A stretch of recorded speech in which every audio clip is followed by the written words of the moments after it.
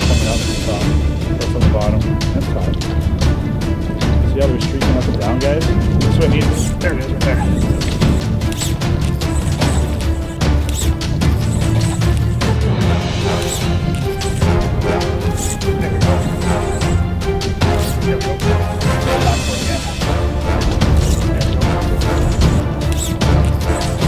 Those days, guys, where you wake up and go, it's gonna be epic.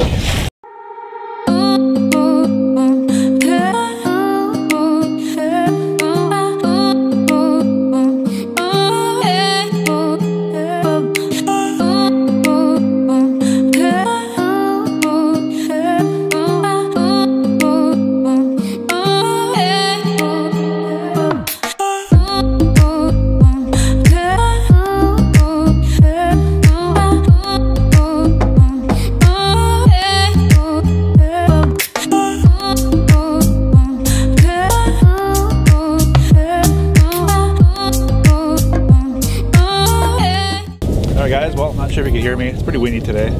So today I'm going to show you guys how to target spring whitefish here on Lake Simcoe. It's not much different than ice fishing, and I'll tell you that. Explain why. So right now, sun's just coming up. You can see in my background. It's a beautiful morning, but we got some good wind coming in. Only have a couple hours to fish, so hopefully get a couple fish topside for you. Just missed one there. Yeah, so I'm trying a shallow spot right now, seeing if these fish are active, which I'm marking one right now, so hopefully I can get this guy. Alright guys, like I was saying, fishing a shallow shoal right on top of the shoal early in the morning. As the sun's coming up right now, I'm going to give it another 15 minutes, if that. If I'm not marking much, I'm going to just move down the shoal a bit deeper and see where these fish are at. But a good thing to remember is that early in the morning, before the sun comes up, these fish like to come up and feed. You know, the light is at its lowest that it's going to be for the rest of the day. And right now we have a midge fly hatch happening. So these midge flies, are basically hatching on top of the surface, and then basically those little bugs you see everywhere. So what these fish are doing, they're coming up shallow, grabbing midge flies, coming back down. So a good spot to start is really shallow, top of the shoal. You catch these fish as they're coming up to get those midge fly hatch. So that's what I'm doing right now in the morning. I've got a fish streaking up right now. Let's see if he takes it here. Oh, come on. Come on.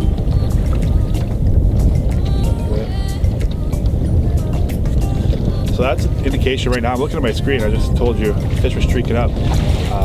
Using the meeks in the bottom, a high hook, and I'll go through that after.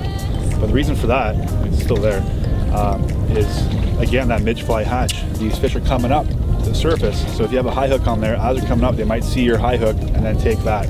So it's good to have two options on there. I always have meeks on the bottom, high hook on top in springtime, and you're going to catch kind of 50-50, some on the bottom, some on the top. It's good to have those options, but I'll go through exactly how to tie those high hooks and how far apart to have them.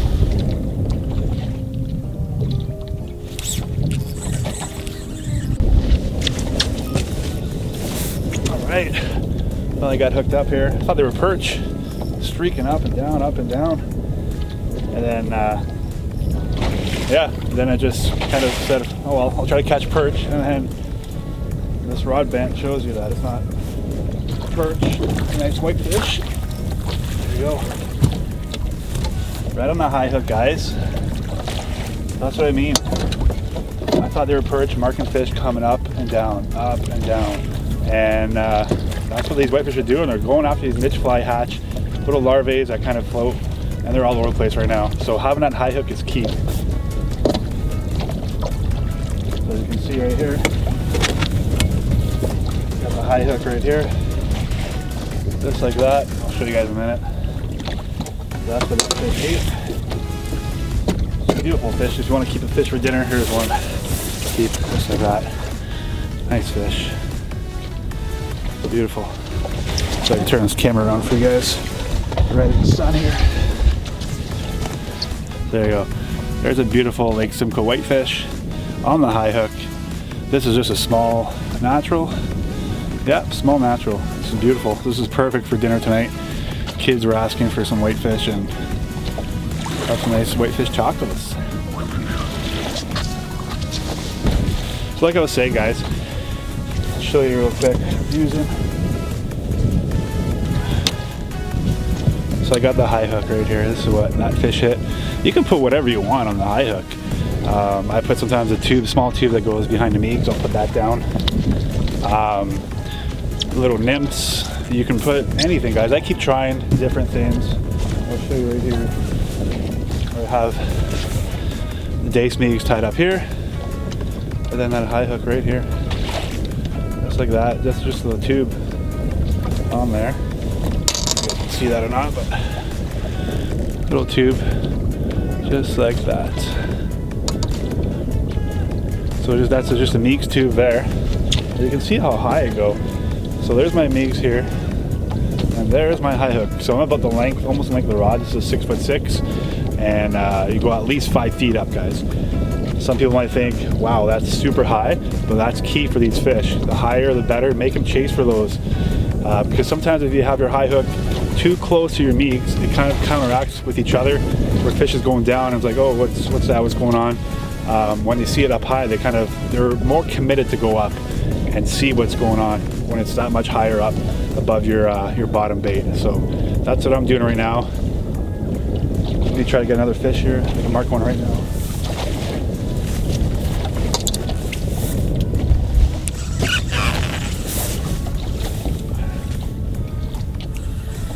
Be a perch. Not whitefish, not fighting at all, but way too heavy for a perch.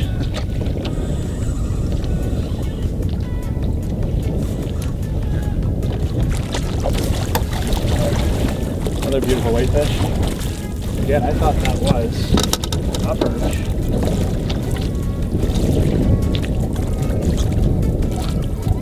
Nope, but I don't know how yet. There's a beautiful fish there.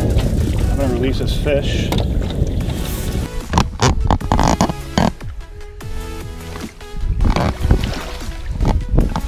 And that one was on the high hook, so that's 2 fish on the high hook. The last 2 weeks, it's pretty much been a 50-50 split. Right now I'm marking another one on top here. Here it comes.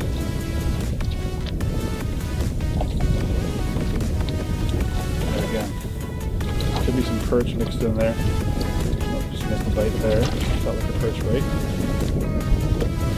There we go. Just like that. I'm in a school of whiteys right now, guys. It's crazy. These whitefish, it looks like a school of perch. It's crazy. This is all on a high hook. But that's the key. It's just moving around. Don't spend too much time on a dead zone. This is my 3rd spot in, 40 minutes. I don't spend too much time on the spot. If I don't feel right, it doesn't look right, I pack up and move. You don't have to go far. Another decent whitefish, I think. See that. Oh, this one caught on the bottom of the meags. There you go, like I was saying. That's a big whitefish. That's a big whitefish. Wow. That was on the bottom hook, on the meags. Meags there. I'll show you guys that in a minute. That's a decent whitefish.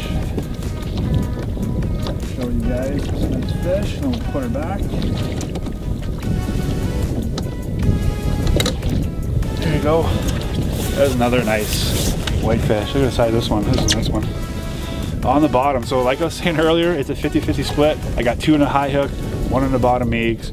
Beautiful thick whitefish. This one's a stalker. He's got the left pec and the adipose clipped. So let's put this one back. Got lots of fish in the screen right now.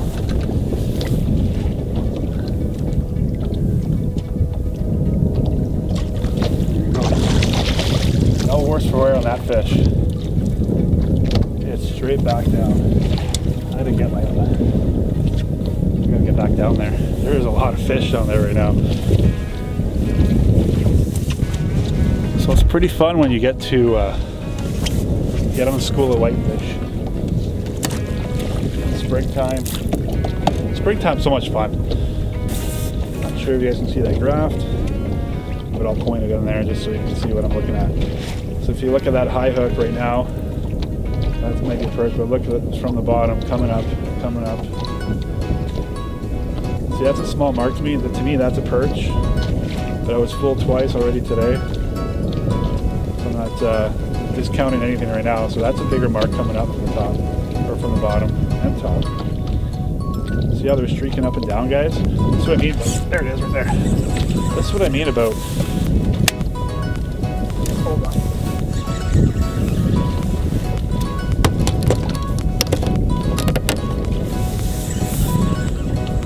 So I mean about streaking up and down, these fish are just chasing probably midge flies, the larva, anything.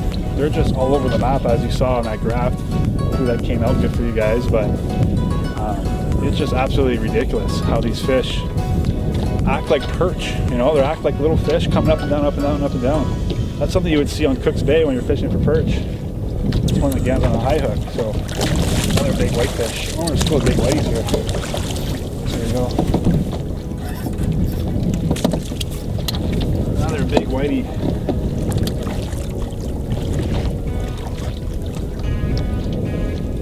There you have it. Nice whitefish. A couple boats coming on, so there you go. Another nice whitefish on a high hook. Let's put this one back. There you go. Straight back to the bottom. And again, my graph is just lit up right now with fish. Again, not that I don't want people coming up on me, but I don't want people coming up on me. I'm fishing 60 feet, but right beside me is very shallow. Just gonna spook these fish when there's boats coming by. It's Simcoe. When you're on fish, people want to be on fish too, and I get it. Just trying to have some courtesy, not driving right up on guys. I have it all the time. Fishing here, and the guys are, I can literally push my rod into their boat. So have some courtesy, guys. You know what? I worked hard this morning trying to find this school of whiteys that I'm on, and there's lots of fish around. It's not the only spot on the lake with fish, that's for sure. So I got another one streaking up here.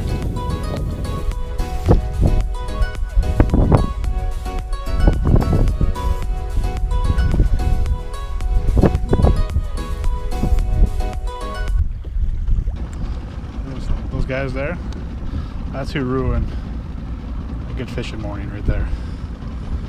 Just waiting for me to leave so they can stop on my spots. Oop, just missed the bite there. There we go. Came back for it again. That's a better one too. You hit that one time, missed it, and then came back again. And there's fish just all over the map right now. It's crazy. Spot here right now. So we're gonna release these fish. Just bring them up slow. It's all good. There's no harm in catch and releasing whitefish.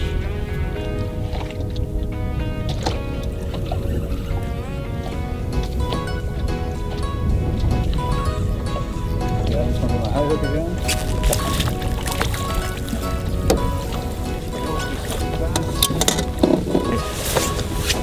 There we have it. Another beautiful whitefish, just like that, on the high hook. Let's get this one back.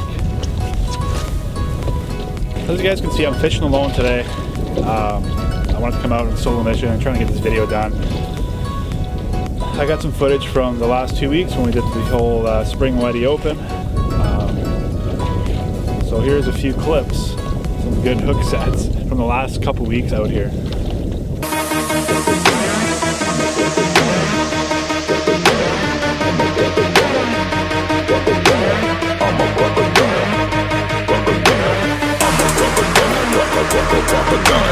I'm a crocodile, fucking crazy crocodile. I'm a crocodile, proper crocodile. I'm a crocodile, fucking crazy crocodile.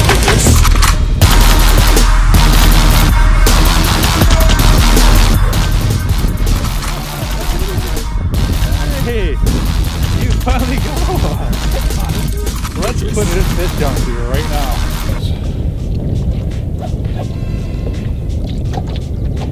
There's a good one there. Who's gonna eat it? There we go. Yes, yes, yes, yes.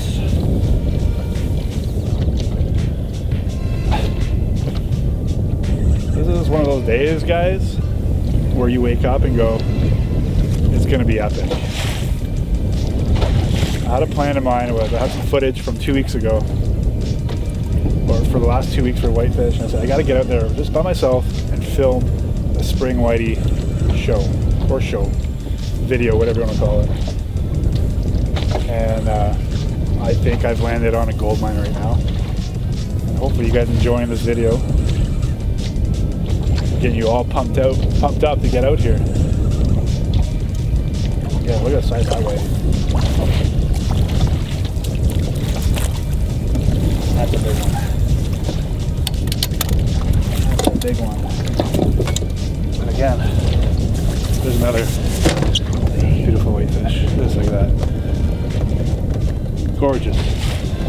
You gotta come out to Simcoe, catch some of these.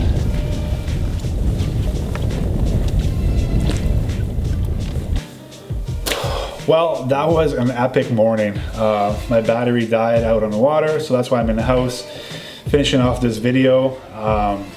Yeah, it was crazy. I left the big camera on. It doesn't last too long with the battery just because the fishing was so good. I wanted to catch everything on film, which I caught most of it, but I didn't catch all of it on film. But I got a good segment in there for you guys.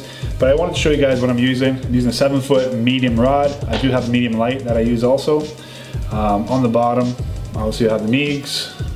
Dace was working really well today, but I caught probably 80% of my fish on the high hook. So I got my Meigs on the bottom, and then about 50 to 60 inches above, I'll put my high hook there. And I'm just using the Meigs tube here. Same tubes are used to put in the back of the Meigs. That's what I'm using on a drop shot kind of setup hook right here. It's got swivel already in it. It helps with tangles. It's great that way, and it just flutters in the water column like that. These fish were streaking up and down, like it was crazy. They're come from the top, come from the bottom. I thought they were perch. They're all whitefish, and like I said earlier, they're just chasing those midge fly, the hatch that's happening right now. So there's little microscopic larvae kind of just all over the water column. So these fish are just streaking up and down. So that's why I was catching them on both bottom and top, but it was mostly a top hook bite today. But yeah, that's all I'm using, guys. As far as location, if you've caught fish in winter spots and you have it on your Navionics, just start there. That's exactly what I do. I take my Navionics on my phone, and then I'll go, where to have a good day there on the winter time, and I just head straight there. And then work my way from those shoals out a little bit deeper. So today they were in about 60 feet of water. I tried 25, I tried 18, I tried the 40s, and then as I moved down the shoal, that 60 seemed to be the key location today. There's fish everywhere, and it was great. So yeah, so start off where you left off. That's kind of how the spring goes on Lake Simcoe. And then it's probably good for the next couple weeks here. Then come second week of June, the whiteys kind of disappear in the way they kind of go in their summer grounds, if you want to call that, and then I move on to something else. But there's still some time left, guys. Go have some fun on some spring whiteys. So hopefully you enjoyed this video. If you haven't subscribed yet, press that subscribe button. More videos to come, and I'll see you in the water.